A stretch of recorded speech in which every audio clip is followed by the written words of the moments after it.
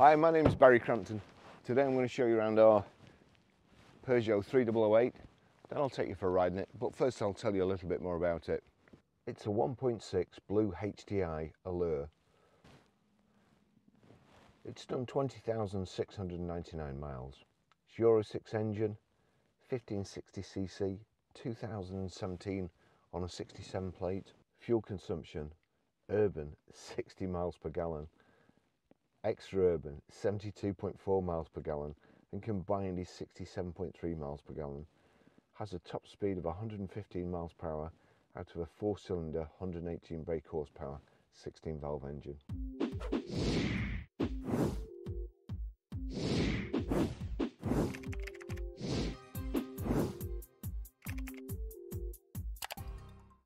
I've used this car for a few days now, and honestly it's absolutely fantastic.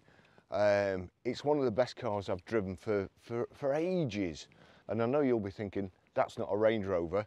Who are you and what have you done with Baz? Or somebody's got a gun to his head, let's call the police. Honestly, it's so economical. It's great to drive. It's well set out inside, really, really well set out inside. Very, very comfortable. Soaks the bumps up. And so economical.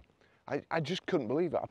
I put 20 quid's worth of fuel in it, and I must have been running around in it for about a week. And as normally I use a Range Rover, and that would probably last me 2 days, if that. And I only live 5 miles away. But what a fantastic car! If this was a BMW, an Audi, or a Mercedes, they'd sell millions. So, power folding door mirrors, got the rear privacy glass, the side protective mouldings. So this car's got 360 cameras as well. I've taken all the photographs in the video, and I must admit I forgot to do that. But it's got so many gadgets on it as well. Some of them good, some of them are there if you need them.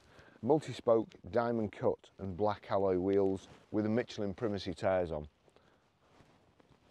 So we've got front parking sensors.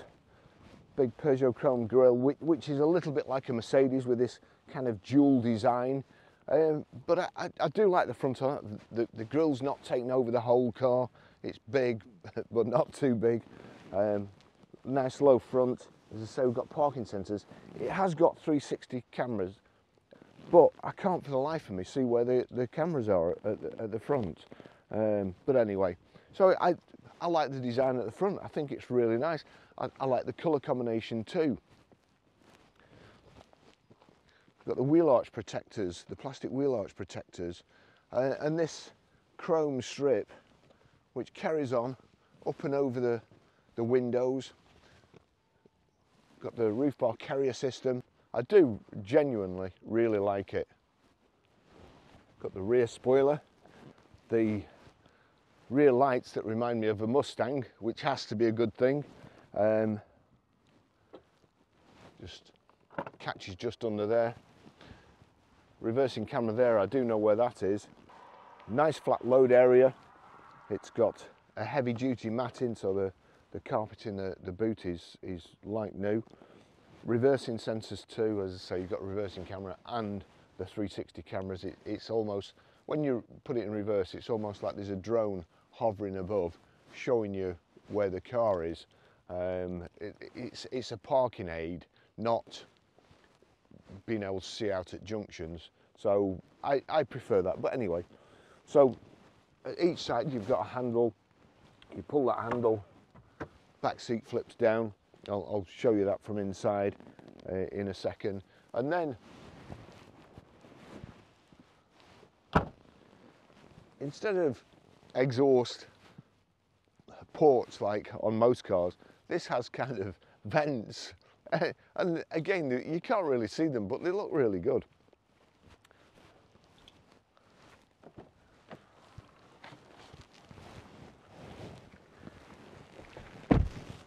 It makes a refreshing change to get into a car without banging my head on the door here. But these bags of headroom here, plenty of room in the back seats. Really, really comfortable, nice design, nice and practical. I don't think that will be real leather, but it's kind of a man-made leather. And then this tough wearing cloth in the centre, contrast stitching, very well padded. And these front seats, again, that design, I'll show you from the front, but holds your shoulders, and the seat is designed, it's so the back passenger's got all the leg room here, and then it comes out and it looks superb. Looks like it belongs in a, I don't know, a Lamborghini or something perhaps. The headrests in the back are probably designed for children. Just got to knock them up a bit so they're not right in the middle of your back if you're an adult. But then you've got this rear centre armrest, 2 cup holders there, the parcel nets. There's a little sign there. I thought it was going to say your life jacket's under the seat, but it says top tether, so no doubt something to do with a child seat in the front, and you've got the Isofix rear child seat anchor points in the back here. It's a lovely car.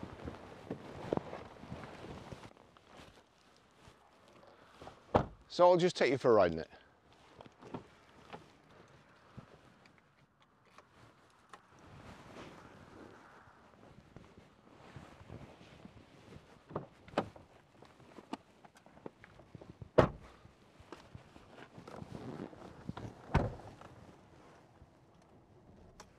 So proper key, let's just get ready. It's quite warm this morning. Dressed wrong. So here we go, here's the service history. 20th of 9, 2018 at 5,388 miles, JJ Cookson. 24th of 9, 2019 at 10,268 miles, JJ Cookson. 17th of 9, 2020, 13,634 miles, JJ Cookson. 22nd of 4, 2021, 14,538 miles, JJ Cookson. 31st of 3rd, 2022, 18,367 miles, CMS Bolton. So great service history. Right, where to start? So first of all, let's just see, where's that? That's right the way back there. So I really like the steering wheel. It's like a Formula One steering wheel, kind of an octagonal shape. The paddles on the side. I like this. I like that bit there. This bit is mine. Passenger.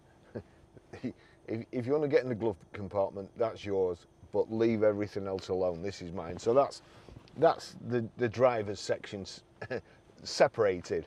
If I could have a glass panel here, that would be even better. Front centre armrest, and you've got storage which goes right the way under here. So there's plenty of storage in there. These seats, as I said before, you know, they've got shoulder pads for you as well. They're built up at the side. Really comfortable. I like the gear stick. There you go. That's reverse, and then as you can see there, if I just again, this chap's parked directly behind me, just where I'll reverse into him.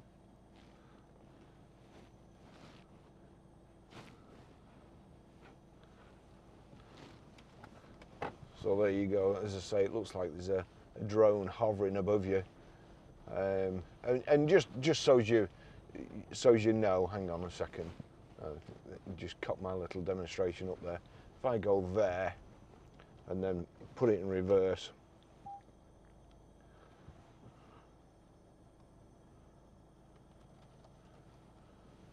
you can see where you're going and what you're not going to bump into. It kind of remembers the ground. It's as you're reversing it, it's quite funny. So you go forward, and you've gone over that. You've gone over where it remembered. But anyway, the display. I like the display. Certainly set on this one. Just remember to switch my glasses on. So the display set on this everything I want. It's kind of like a fighter pilot's display.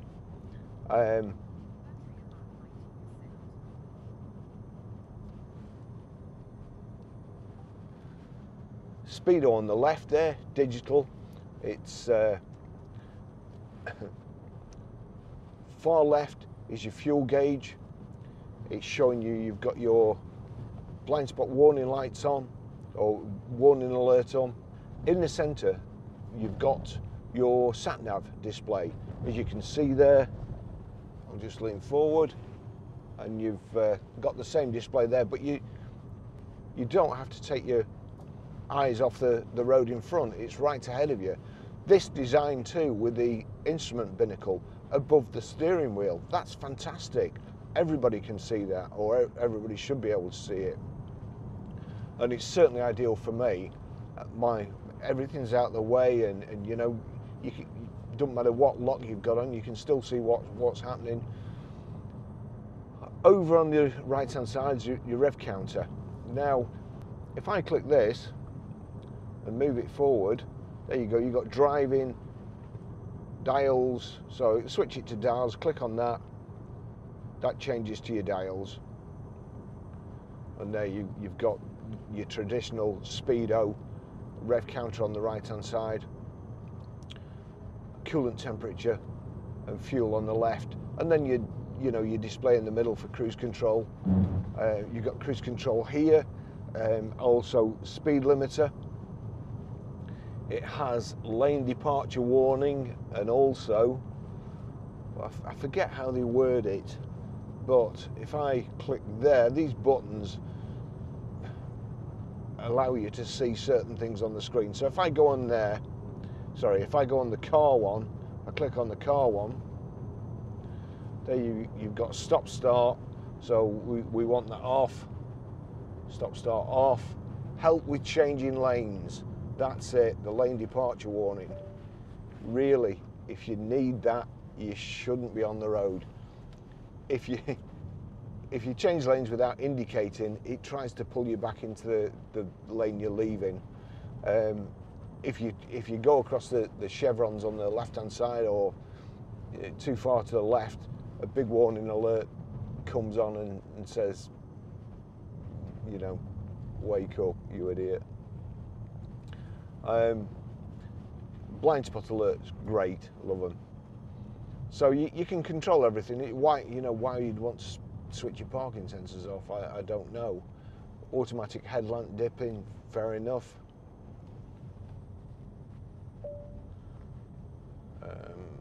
Blind spot sensors, traction control, under inflation initialization. So that's driving features, and then you've got vehicle settings.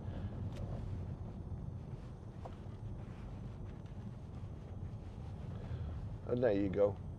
Settings, vehicle access, comfort. So we'll just click on comfort. Give the road rear wiper switches on when you select reverse. Somebody's caught the wall there.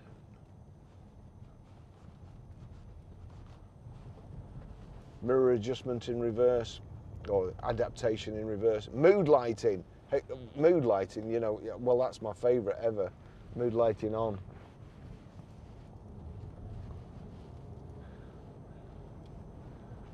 We've got, most important thing to me these days anyway, I think it's fantastic. Apple CarPlay.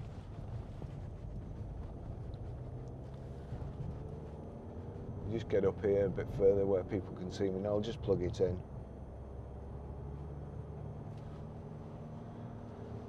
Actually, while we're going, paddle shift, so I can change down on the left there.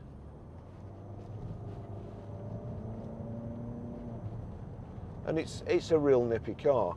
You can also click into manual.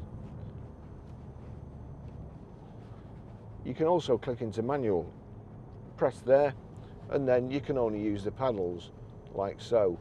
You'll see it changing down there. It tells you what gear you're in the centre. Very good suspension. change it up like so. We'll get it out of manual. But then, that's in drive. If I click sport, just watch the rev counter. There you go, shoots up, makes the throttle more responsive. And then you can give it some gas. I need to pull over because I have to touch my phone. You can do all this, you can mess about with all this, and over here also at the end of the stalk, if you click that, you'll see there it's changing, and you can change your display there of your trip computer. I'm just going to pull over here.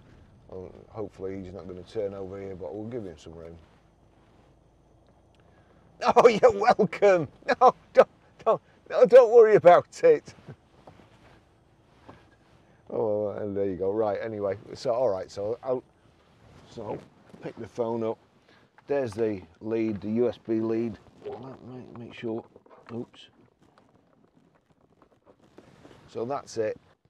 I'll put that down because no doubt I'll have to with these laws these days. But Apple CarPlay, so it's now mirroring my phone, and apparently, although you can't touch your phone, you can use that.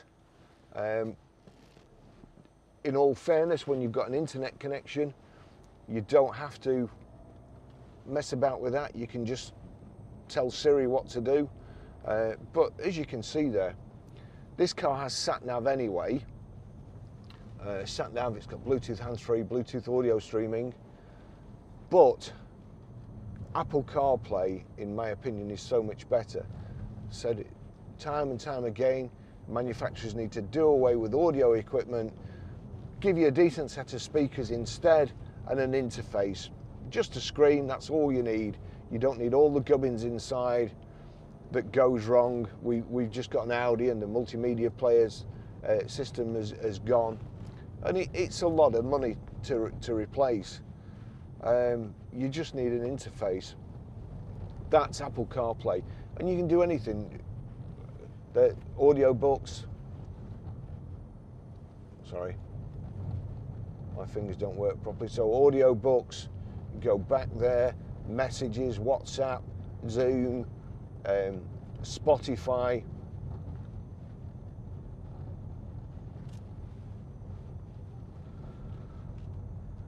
Your phone, music, like so. Oh, Steely Dan, I'll just show you the speakers. No hesitation. Great speakers. But as I said, the most important thing is that you can control all that by voice. I don't think we have any, there's never a connection up here, but for argument's sake, you can send a text. It will read your text to you. When you get a text, it will read it to you. The amount of times I see people in traffic jams, and even on the motorway, driving up the motorway, they're in the fast lane, and you can tell they're looking down and doing something on the phone. None of that with Apple CarPlay. You just tell it what you want. So here we go anyway. Cruise control is down there, and speed limiter. You've got volume control here. That's the switch that you control your dashboard with. Just turn that, and as you can see, you can change it, you can personalize it.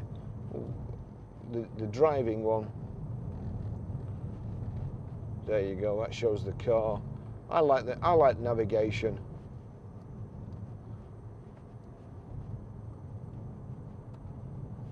I like the navigation one. There you go, that's showing you the road ahead. I mean, it's quite accurate. Let's just say, would we be able, where would I turn here? Yeah, I mean, if I was in fog, no, it's right. If it was a real P Super, I would almost be able to, yes, I would. I'd be able to drive with that. just looking at that display. So I wouldn't be confident doing it, and of course it wouldn't tell you who's coming the other way, who hasn't got that, and sensors. But what it really, really is a great car. It's so comfortable. Seems to make its own fuel. The nice high up dash, it's well away from you. You feel like you've got plenty of room. As I say, this steering wheel here, that would grace a Formula 1 car. That's lovely. Just it's not too. It looks too small, but it's not. It's fine. Everything about the car, this aluminium finish. I like the fact that it's got this material that kind of matches the seats. It's just you know, everything about it.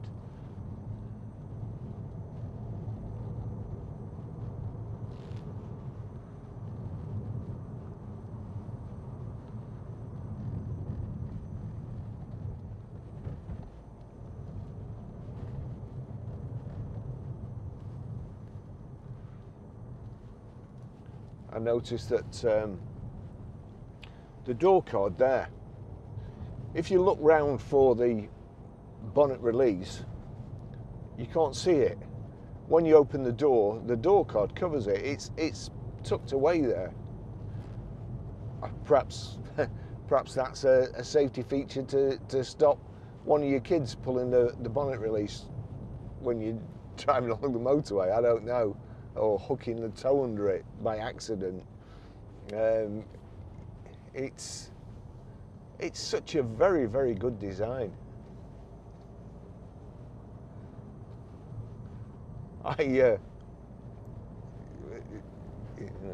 In the old days, oh no, Baz, not an old days story again, please.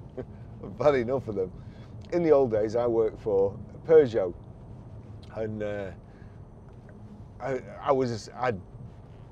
for some reason, every January the 7th, I used to get fed up and just quit my job. I don't know, it must be New Year blues or something when I was younger. I just used to quit my job. And I was looking through Auto Trader, and there was a job advertised, and the job said, "Are you in a rut or a grave? The only difference is how deep it is." And anyway, it was an advert for a salesman for a Talbot garage, Peugeot Talbot garage. And I rang up. I didn't send a CV, and I rang up and asked to speak to the general manager. And the general manager, when in the old days, when you wanted to get a job as a salesman, what you had to do is send your CV in, but not wait for them to contact you. It's probably the same now. You got to ring them, and then they think, oh well, if he's ringing me, he'll be ringing his customers. Little do they know. But anyway, and this chap, the general manager, spoke to me, and he said to me, what you doing now? So I said, well, you know, nothing. He says, can you come for an interview? So I went, and he seemed all right. He talked a good, seemed great. When I started working for him, it became apparent he wasn't great. He was an absolute swine. And anyway, he used to like his liquid lunches, and it was a massive showroom. It was an old, cold showroom, and we were freezing in the sales department. And there was two big pipes that ran round the back with like this spiral venting round, and those were the heating pipes, and he wouldn't turn them on. So when he went out for his liquid lunches, as soon as he went out, I used to go over and turn the heating on, warm the place up. And as I say, there were two massive pipes. And then when he came back from his liquid lunch, worse for wear, I used to be able to see his car turning into the car park. So I'd run to the back of the showroom and turn these pipes off quickly. And as soon as he came in, he'd do the same thing. He never learned. As soon as he came in every day, you think, you can see it dawn on him, it's warm in here. And then he'd go and try and turn these big valves off, the big wheels, and he'd be there trying to turn them off, and I'd already turned them off. But anyway, he never learned. And I'm not sure he knew who did it, but anyway, it was me.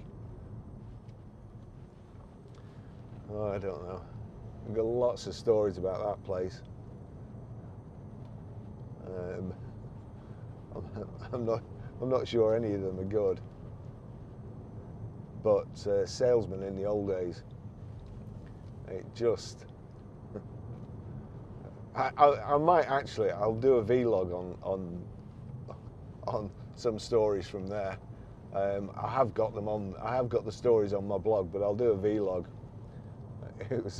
It was funny times. Great, absolute great learning curve. But oh, a little foal.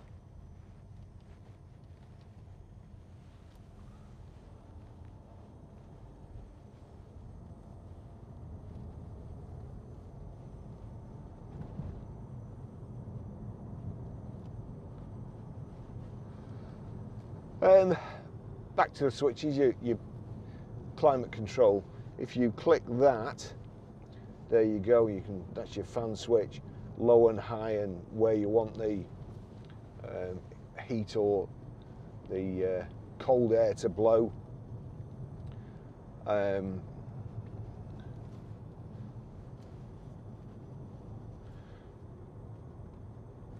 Switch your sat nav on. That's the sat nav of the car. Your music. It's on Apple CarPlay there, so we'll knock it back to Apple CarPlay. It's just such a fantastic car. Now, actually, we'll just this might just warn me. No, it didn't. It's when somebody cuts in front of you, like an orange glow comes on the dashboard, and it I think it beeps.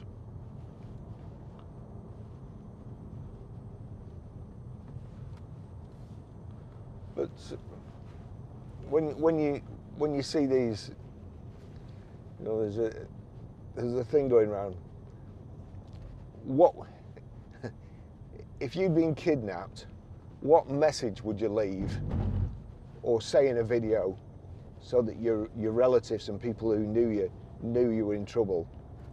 And up until a few days ago, mine would have been, I'm thinking about swapping over from my Range Rover to a Peugeot 3008. They'd be on the phone to the police straight away. But honestly, it is really good. And I have to say that, you know, the fuel prices,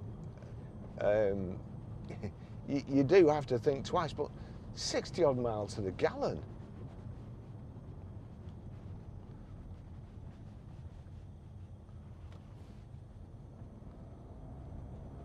And it's just a wonderful thing.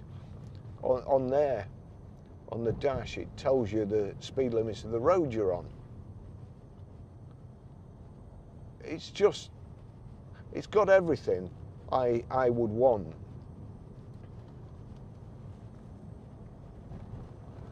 And unfortunately, the French aren't my favourite people. I formed that opinion when I used to drive to the south of France every year, and whenever you tried to get a drink, you'd go to the bar and order a drink, and the barman would go, huh? Huh? And then some pretty girl would come up and give her a drinks order, and then he could speak fluent English then. And I realised then that the French people didn't really like the English very much, so I started going to Italy instead. So thanks for that, because I love Italy and they're great. Anyway, this is, it's a really, really good car. And I think we'll be getting, Citroens are the same. They've come on so much. very, very underrated. But this is my ideal car, really. So I can thoroughly recommend it. Come and buy it. See you in the next video. Bye bye. Thanks for watching.